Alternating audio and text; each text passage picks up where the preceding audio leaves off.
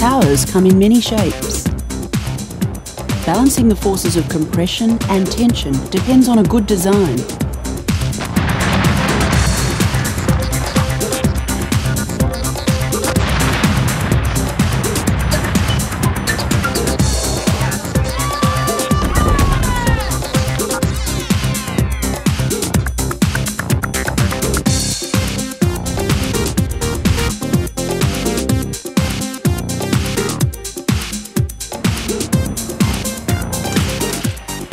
At 300 metres above street level, Sydney Tower is the tallest in the Southern Hemisphere. Pretty spectacular. Oh, it's a great view from up there. Sydney Tower, I've got no opinion. It's beautiful. Designing and constructing Sydney Tower took more than a decade.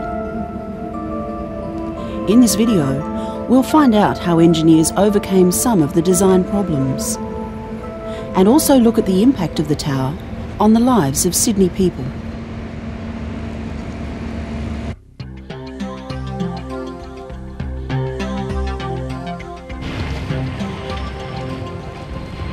A massive city building is an investment of millions of dollars, with years of planning and testing before construction can begin.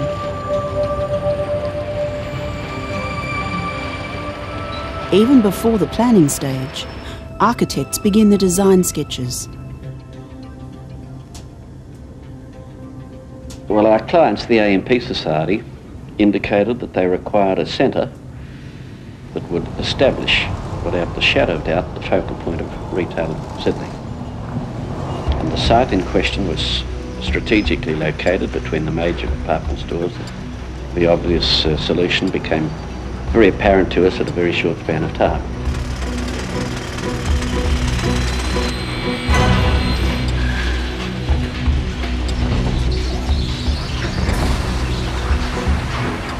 I asked Don Crown, well, how do you envisage, what kind of a shape do you envisage? And at that stage, we didn't know what the basic components or structural materials or shape for that matter should be. And he sketched in a freehand, a shape which bears some relationship to the shape of the tower that you can see today. These freehand sketches can be the basis of the design idea, but they don't tell you whether the design is structurally sound. It's rather difficult to visualize it by drawings, by sketches on paper, but rather simple to do it in a model. So we just constructed a model comprising simple piece of water pipe. We put a bit of a blob on top and started playing with the strings to simulate the cables.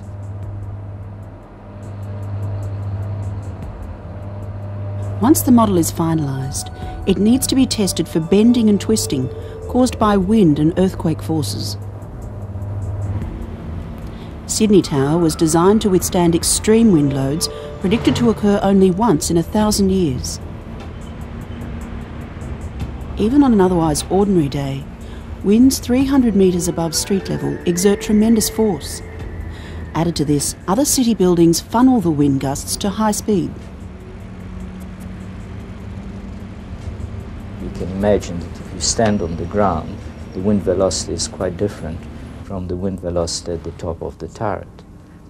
And the profile of wind velocity and the gusting effect could in fact be reproduced in special tunnels which are called boundary layer wind tunnels.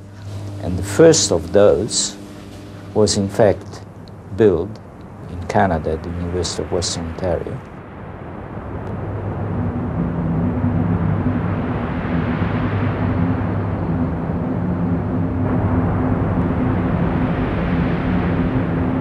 These tests were carried out in the 1960s, and it was several years before construction began. In the meantime, plans were drafted and engineers went through the long process of persuading officials that a tower like this could be built and made safe in the heart of the city.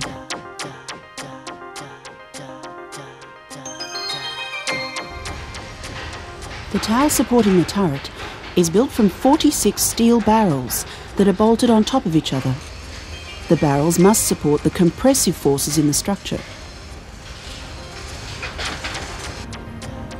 The turret was assembled on the roof of the Centrepoint building for safety and ease of fabrication, and then jacked up the centre column. The barrel unit is the centre shaft of the tower, which supports the weight of the turret at the top. It also supports the pre-stress in the cables. It contains the 3 triangular double-decker lifts, as well as 2 flights of fire stairs and all the services. The weight of the turret acting downwards must be supported by the centre shaft. An equal and opposite force is exerted at ground level, which balances the structure. The forces which result squeeze the barrels of the shaft and are called compression forces. Steel cables help stabilise the turret. Like elastic, the cables tend to stretch. These are called tensile forces.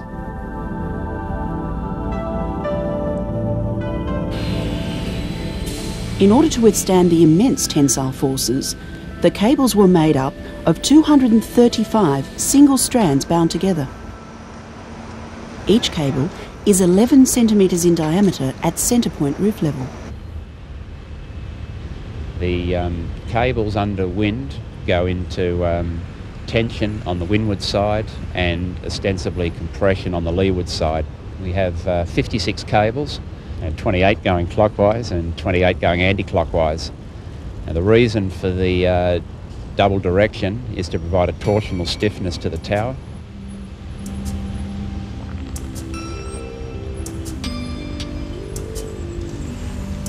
The cables are arranged to cross.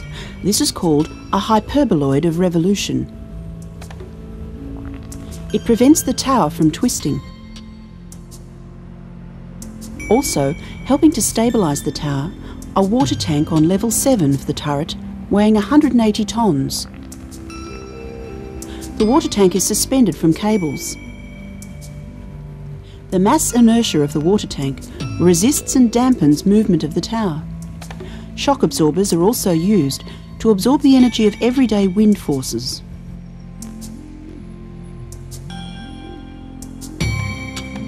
The engineering solution to these design problems has created a structure which is a landmark and unique, and recognised worldwide.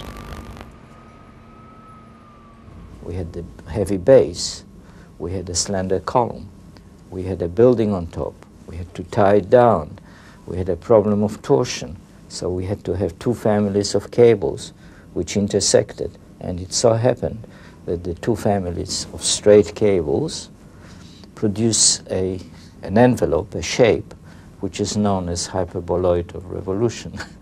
So what you see there is a consequence. It's a result of pretty thorough engineering exercise. The design criteria are similar no matter what size the tower. We asked students at St Ives High School in Sydney to design and test their own model towers.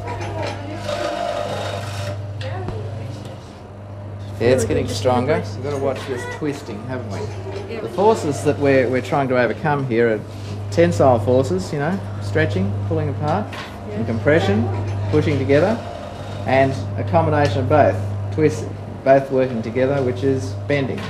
And we're resisting the bending forces by adding bracing. So, and that's the idea of the bracing, which is creating triangles throughout your structure. On a construction site, engineers are always trying to reduce waste and keep costs down. These model towers were also designed to use resources efficiently while maintaining strength. 420. But the critical factor, can the towers support the design load? In this case, a bin filled with water.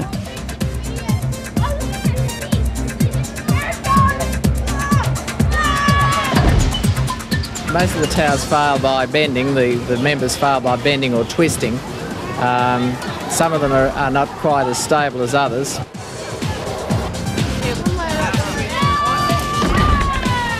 The sides failed by bending, didn't they?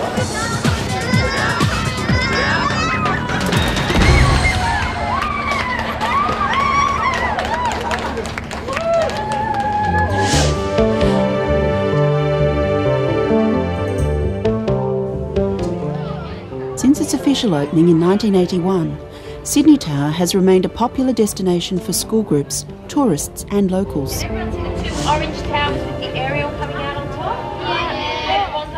However, few visitors were aware that on the under turret, out of the reach of sunlight or rain, rust patches had formed, leaving the steel surface unprotected. The column and the turret area of Sydney Tower is constructed of steel that's designed to rust to form a hard packed patina and then rust no more. This is an example of where we haven't had that hard packed patina occurring because we're not getting the cycles of rain and sunlight, because this is in a rain shadow area.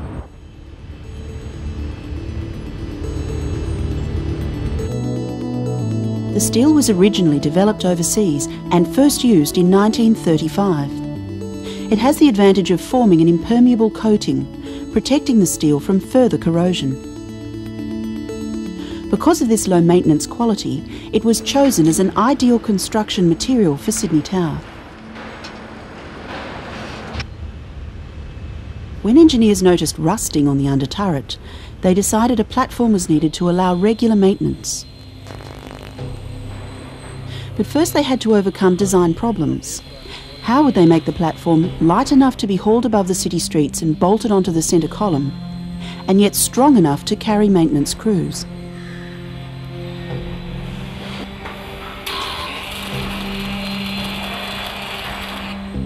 The solution? A platform made from light but durable aluminium alloy that could be made in sections and then hoisted into place. Following the structural engineer's design documents, draftsmen plotted the exact requirements using the latest technology. The original drawings are drawn on the plotter, supplied to the programmer, and he writes a program on the CAM system, computer-aided manufacturer. The instructions are sent from the computer to the machines which will cut and shape the components.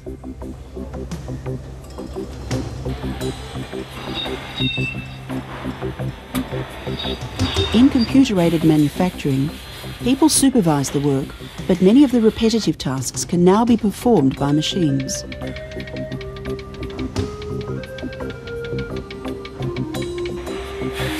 It's more efficient and there's less human error.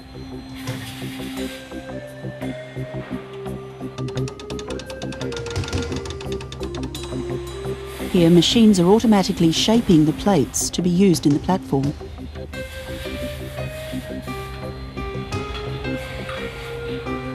Once the sections are designed and made, they go to another factory for anodizing, a hard protective coating of aluminium oxide. Frames hold the panels in place while they're cleaned and then etched in a caustic bath. This eats into the surface of the aluminium and prepares it for anodizing. The anodizing bath is dilute sulfuric acid heated to around 25 degrees Celsius, which helps speed up the reaction. An electrical current is passed through the acid bath, causing a chemical reaction. Microscopic particles are attracted to the charged surface of the aluminium, forming a protective coating. A dye is added, giving the finished product a distinctive colour, in this case bronze.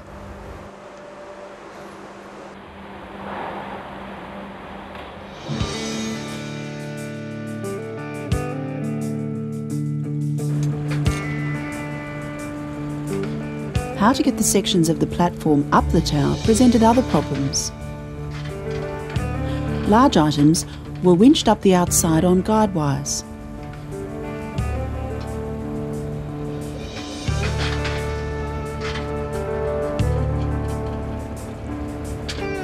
Workers carefully manoeuvred the materials up the wires. Each journey took around 20 minutes.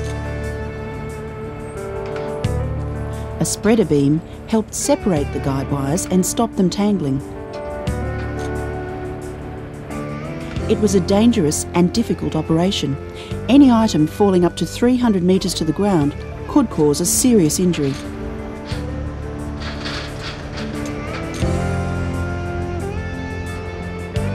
Other smaller materials were carried up the lifts and onto the construction area through a porthole just half a metre wide.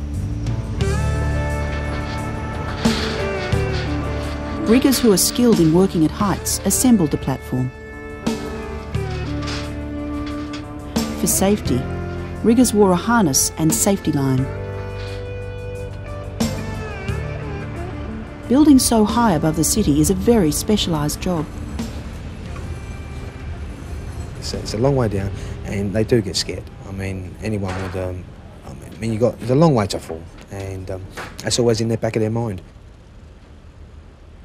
Some people are okay; they just tend to let that go, but some don't, and most of it is fear of heights. That's the main aspect of it. Building the platform itself is only part of the maintenance program. To reach the affected areas further out, a working platform called a gantry was designed to hang from concentric monorails running above the platform. This gives access to the radial beams on the underside of the turret outside the cable net. Travelling on a monorail, a maintenance basket will also carry crews around the under turret. With the platform, this will allow the rusted areas to be sealed and treated with an anti-rust paint. Here, a wire walker basket and motor assembly is being tested. It will allow maintenance on the cables to centre point roof level.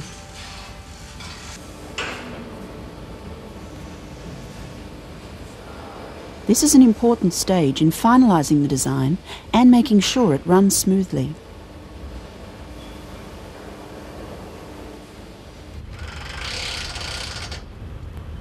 The platform was assembled in stages over more than 6 months.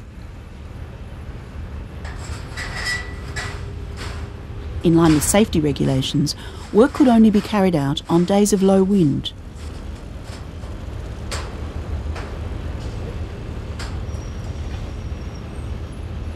There were also strict controls on the use of tools and materials. There was always a tagline or guideline on our belts or wherever we needed to use that style of thing. The main thing was bolts. I mean, there was 5,000 bolts in the whole job. I mean, that is a hell of a lot of bolts. If one fell, I mean, anything could happen. So we had to use baskets to put under every piece we put in or installed was a basket put underneath, so that anything fell, it was always falling into that canvas basket. It was a main issue of the whole job, was the safety, because of the height that we were at. It was a safety issue.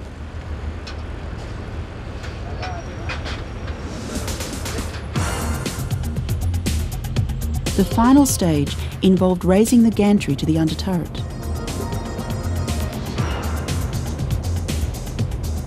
Hoisting the 800-kilo structure was a complex and difficult operation.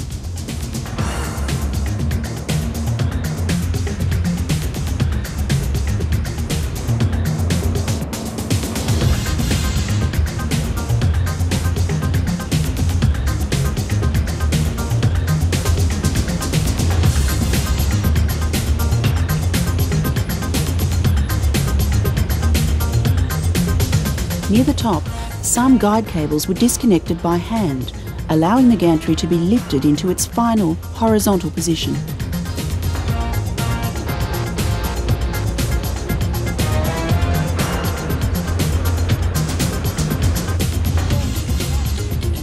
With a few more adjustments, the gantry was manoeuvred into place.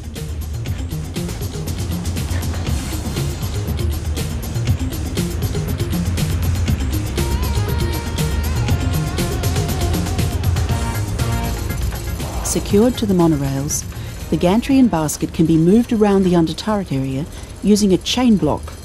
And with these devices, the maintenance platform was finally complete.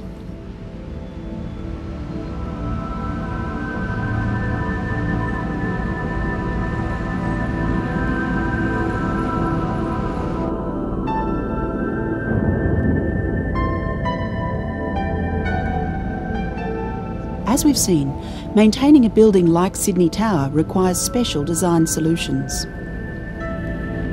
Other city landmarks also need ongoing maintenance.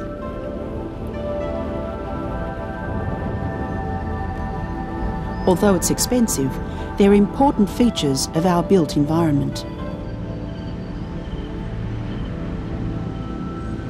In terms of marketing to the international tourist, I think they provide an easily recognised identification point for our city.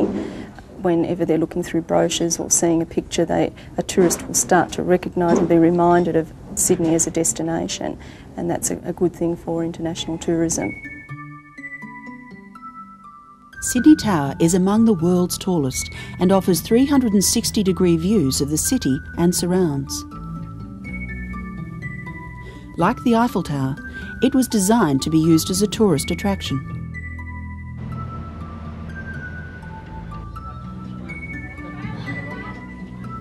Tourism is an important aspect of our economy, bringing around $8 billion a year into New South Wales alone. And this helps create jobs for local people.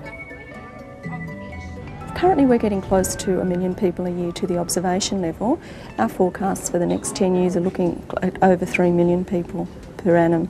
So that is significantly larger, so we do, as I said, spend a lot of time looking at how we're going to handle those people. More tourists create another problem where space is limited. The main tower shaft is only 7 metres wide, so the lifts are triangular, fitting into half the shaft area. 3 lifts can operate at once. To help reduce the waiting time, lifts are double-decker. These design features can carry up to 2,000 passengers an hour, each lift making the 300-metre journey in just 40 seconds.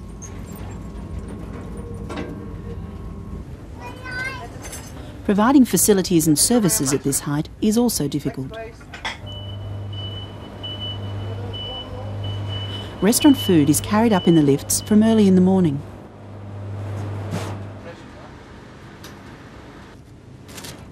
There are 3 restaurants in Sydney Tower, and other services must be provided: toilets and restrooms, air conditioning, heating and lighting, waste disposal and communications. Good morning, Sydney Tower Restaurant. Falian speaking. Some companies use the tower for mobile phone networks. Okay. In fact, communications is a very important aspect of the tower's role in the commercial life of the city. Antennae on the turret also provide radio and television links.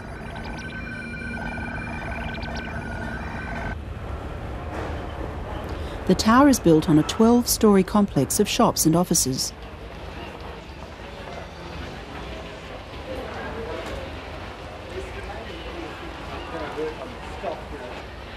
Centrepoint is linked to surrounding stores by a series of interconnecting aerial and underground walkways.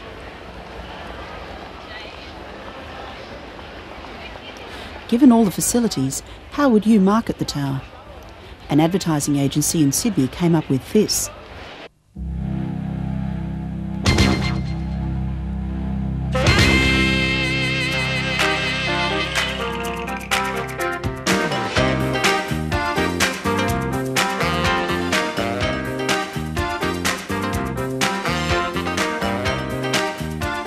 I think we'll play a very significant role in the next decade leading up to and following the Olympics. We're a very natural symbol of the Olympic torch, and I think in terms of the Olympic Games being held in Sydney, that identity can only be strengthened internationally. Decades on, in a landscape dominated by office blocks, the tower is still an important feature of the Sydney skyline.